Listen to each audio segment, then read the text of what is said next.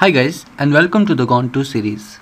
In the earlier tutorials, we saw concept and demo of SOAP and RESTful Web Services and went through on how to test SOAP and RESTful Web Services using SOAP UI and REST Client UI testing tools.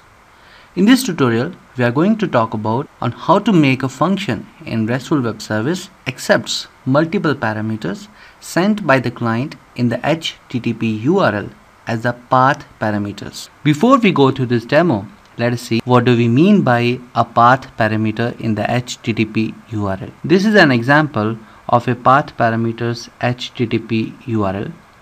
In this, the client has passed two parameters, 23 and 45.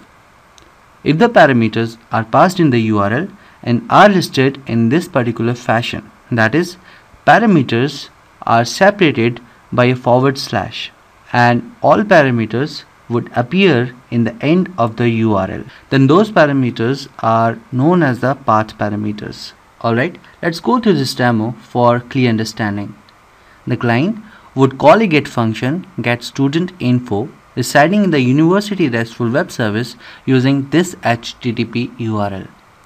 These are the roll numbers of the students which client would pass to the RESTful Web Services function as the path parameters, and then the RESTful Web Service would receive these parameters and map them to its function parameters and send the same roll numbers of the students back to the client as a response.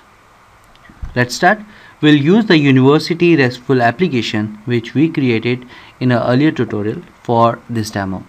I would delete off all the existing functions in it and would create the new one for this demo. Just to save some time, I already have written the function. Let's go through it fully. The client would access this function using this URL. This function would extract these path parameters using PathParam annotation and map them to the strings student roll number 1 and student roll number 2.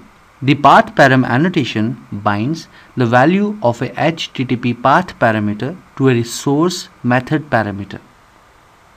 So our function is ready. Let's run it on the server and test this.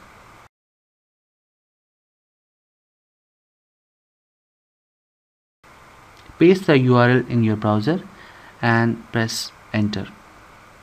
Yes, the RESTful Web Service has accepted the multiple parameters sent by the client in the HTTP URL as the path parameters.